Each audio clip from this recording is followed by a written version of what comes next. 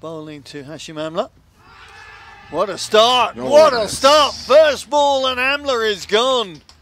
My goodness me. Well, the 50 overs competition was going to be this season, wasn't it? The almost development size. Once he goes high, it's going to fall into the clutches of Aron Beard, and that is just the wicket that the Eagles wanted. Northeast picks out the skipper. Well, I said it was going to be about the two skippers.